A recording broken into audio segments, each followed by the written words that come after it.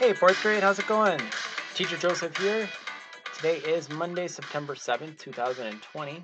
Today we're going to be using our fourth grade A book, Prime Math, page 110 through 115. Let's just quickly look at page 109, which we did last time, just so we can understand the concept a little bit better. Today, boys and girls, you'll notice that we are going to measure, estimate, draw angles and relate those angles to a compass rose and the directions on the compass rose. Okay, so let's jump right in. Page 109, you had to measure these angles. Okay, so if you took your compass, for example, and you set it up right on that angle measurement, right there, you can see right here it says about 63.7. I'm not sure if you can see that. But 63.7 is approximately 64 degrees. All right, so you should have put 64 in this blank right here, 64 degrees. Okay, let's try the next one. If you saw that the protractor goes right here on the letter E, I'm going to put it right on that vertex, right about there. Okay, and you move these rays so that they measure the angle. You can see this angle, I'm not sure if you can see that, but the angle measurement should be approximately 120. Okay, can you see that number right there? 120.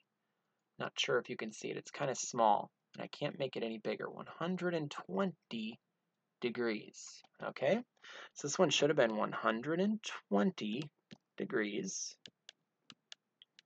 And letter D should have been 64 degrees. Okay, so make sure you check those to make sure that they're correct. All right, we're going to go on to page 110 just so we can keep working on these types of problems. Okay, so we're going to actually skip 110, sorry. If you wanted to see page 110 and do it on your own, you're more than welcome to. You'll notice that there's different angle measurements for each one of these things. Okay, so for example, a crane and a house and a road and a door. Okay, so go ahead and measure those angles if you'd like, and you can work on this page if you want and check your answers right there. Okay, we're not going to be working on that page, but you can check your answers if you want to. So let's go to page 111.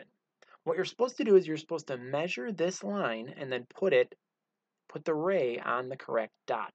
So the first one's already been done for you. This is a 50-degree angle.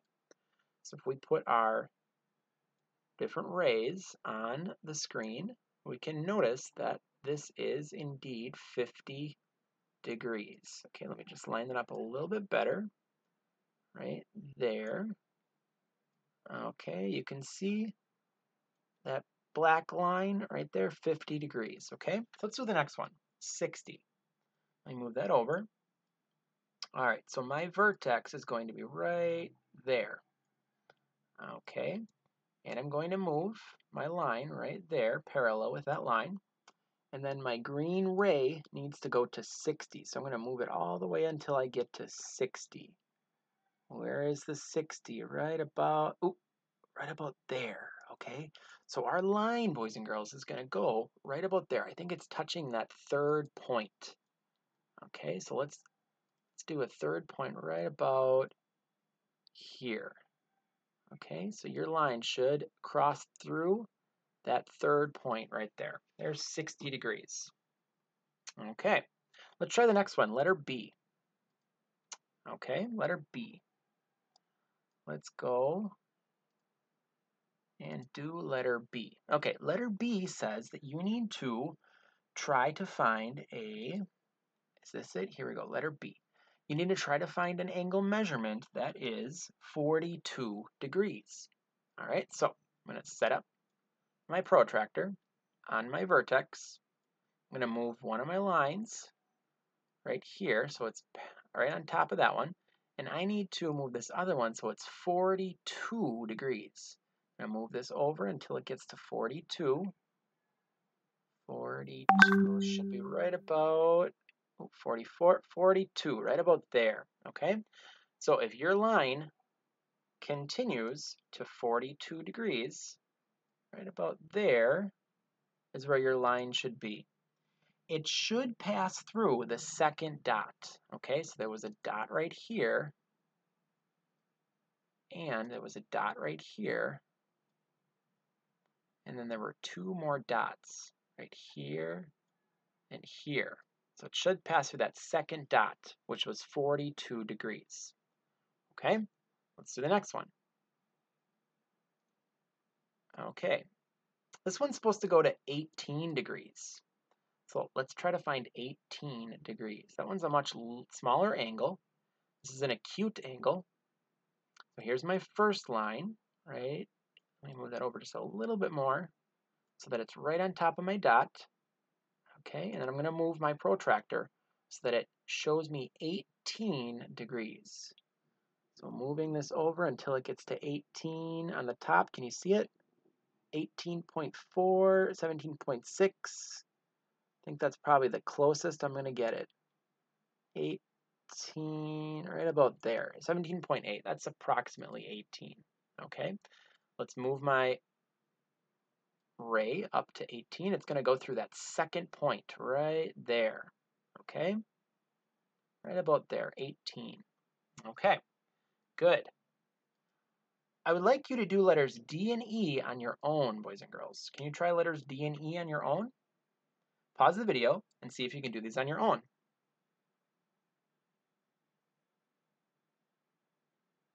All right, hopefully you pause the video. What we're going to do is we're going to move this protractor so that we can, so that we can try to control where 55 degrees is. So, one more time. Let's erase that. Here we go. Okay. Move my protractor over so it's right on top of this line and right on top of this line. This time it's 55 degrees. So it's going to be approximately right 55, right about there, I think. You see it on the screen? 55.6, 54.5, that's approximate, okay? Good, let me draw my line. So, touching my ray and then going right through that protractor, okay? Now on the screen, it shows going through the third dot, but my 55-degree angle goes through the last dot, that one way on the top. That's okay, as long as you come pretty close, okay? All right, and letter E is a little bit different. Okay, this one is flipped. That angle is the opposite direction. So we're going to move my protractor over, line it up with my ray, line up my first ray right there, and my second ray should be on 47 degrees. So I'm going to look at my protractor to see where 47 is. It should be right about there, I think. Yeah, right about there. So let's draw our line. 47 is right about there. Kind of goes through that second dot from the bottom. Okay? All right, cool. Nice job. Well, we learned a little bit more about measuring angles with a protractor. Let's go ahead and head on to the next part of the page. Okay? I'm going to erase everything and let's go on to that next part. We're going to actually skip page 111, the rest of 111, 112, and 113. You could do that on your own if you really want to, boys and girls. And I'll just quickly put the answers up on the screen if you wanted to see where they were.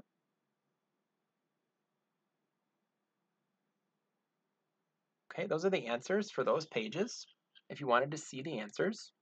But we're not going to go through them in class. You can pause the video and check them on your own.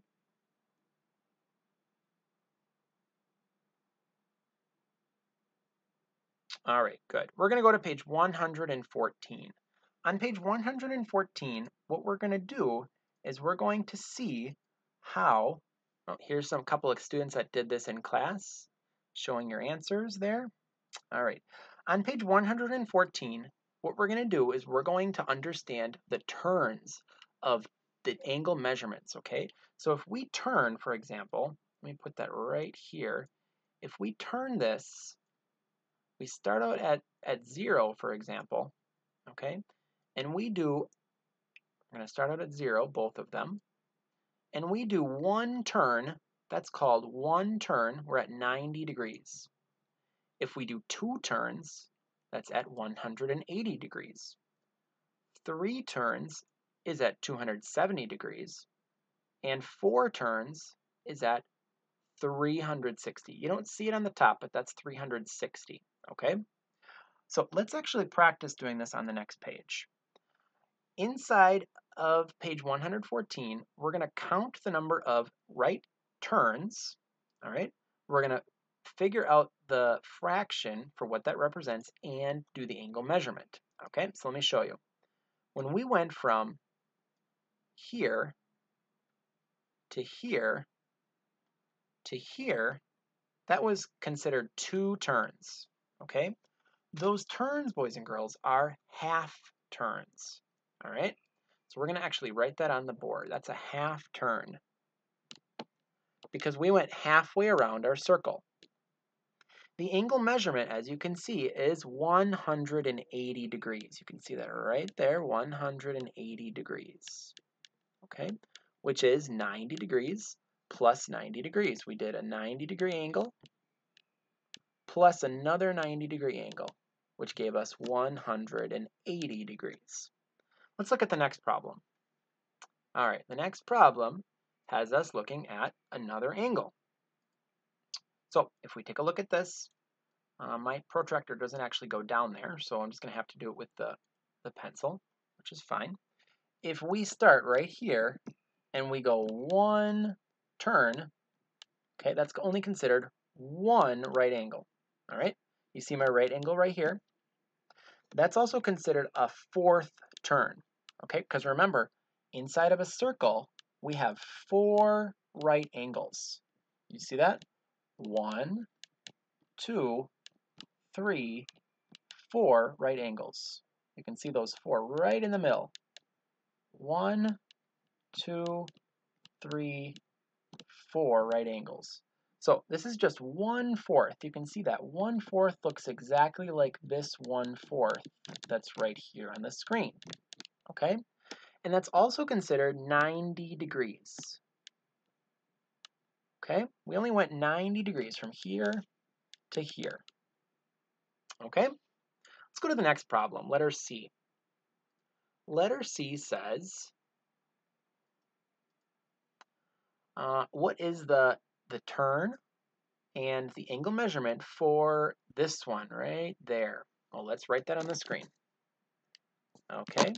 So we started from here, and we went 1, 2, 3 turns. This is also considered 3/4 because we have 4 total, but we only went 4 times. You can see those 4 right on the screen. Ready? 1, 2, 3 times out of the 4. So that's considered 3/4 of a turn. Okay? Now if we count 90 plus 90 plus 90, we'll come up with 270 degrees. Pause the video and see if you can do letter D on your own.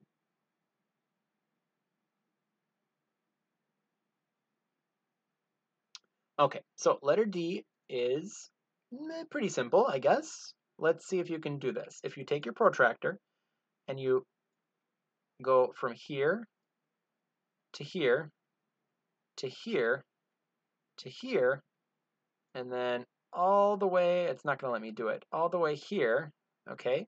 Those are actually 4 turns. So you should have done 4 turns right there. All right? Now, what does that mean? If we go all the way around, boys and girls, split this up into 4 sections. We start here. We go 1/4, 2/4, 3/4, 4/4, and we come right back to where we started. That's considered 4/4, or it's also considered 1 full turn because 4/4 are equal to 1, right? If you have a pizza and you split your pizza into 4 sections, you don't have 4 pizzas, you have 1 pizza. That's the same thing as 4 pieces of 1 pizza. Okay, so you can either put 4/4 in this blank or 1. Either one is fine. So we have 4 turns. We have 4 right angles. We have 1 turn. And how many degrees was that angle measurement? Well, if we remember, 90 plus 90 plus 90 plus 90 is what we're trying to find out, which is 360 degrees.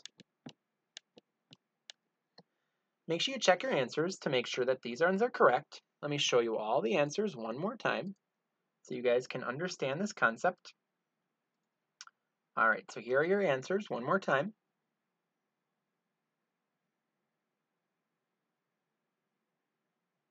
All right, you'll notice that the more the path goes, for example, this one goes the whole way around, it's 360 degrees.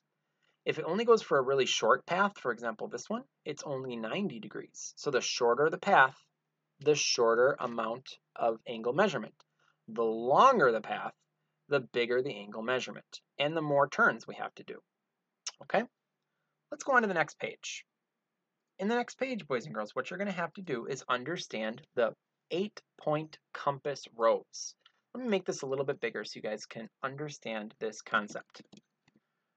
When we look at a compass rose, we need to remember the 4 directions. Mostly 4, I should say. North, south, west, and east. There's also directions that are in the middle of north and east, which is northeast, in the middle of south and east, which is southeast, in the middle of west and south, or south and west, which is southwest, and the middle of north and west, which is northwest. You can also designate those by using just the first letters of the cardinal directions, okay? N is north, E is east, S is south, W is west. And then the 2 letters to signify the cardinal directions that's in the middle of the major directions, okay?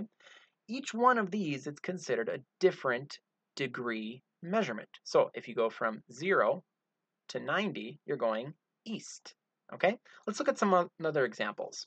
You'll have to remember these cardinal directions to do the next page. Page 115.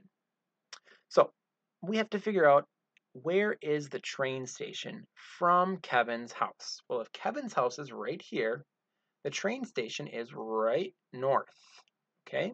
So if you take a look at that cardinal direction, that was 8-point compass, we're going directly north, okay? Again, north is straight up, okay? What about the bus station? Where is the bus station in comparison to Kevin's house? Well, here's Kevin's house. Oh, where's the, there it is. Bus station. We went down. In other words, we went south. Okay? South. So let's do the third one together. The library. Where is the library? From Kevin's house, would we go up? Kind of. Would we go to the right or east? Kind of. Actually, we're going up and to the right, which is the same thing as saying north and east, or northeast. So for this library blank, you're going to put northeast. Let's write some of those answers in the blank. Okay? So remember, from the bus stop, from Kevin's house, the bus stop was south. So let's write south on that first blank. Okay? And from Kevin's house, the library was northeast. Good. Okay. What about the school? Where is the school from Kevin's house? The school is east. So we're just going to put east. Okay, so write that in there.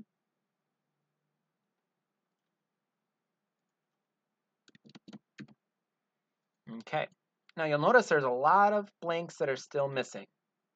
Mr. Joseph will show you that in just a second. So check your answers on these first couple.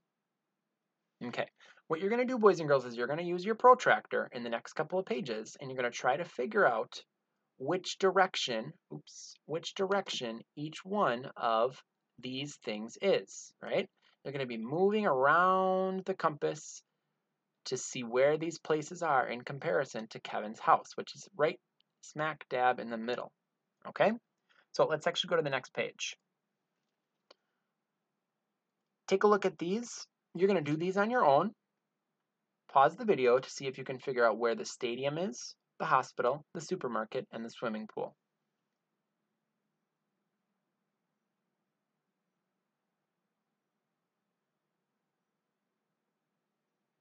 All right, hopefully you pause the video. I'm going to show you the answers on the screen. Here are the answers from the last exercise on page 115. Check your answers to make sure that they're correct.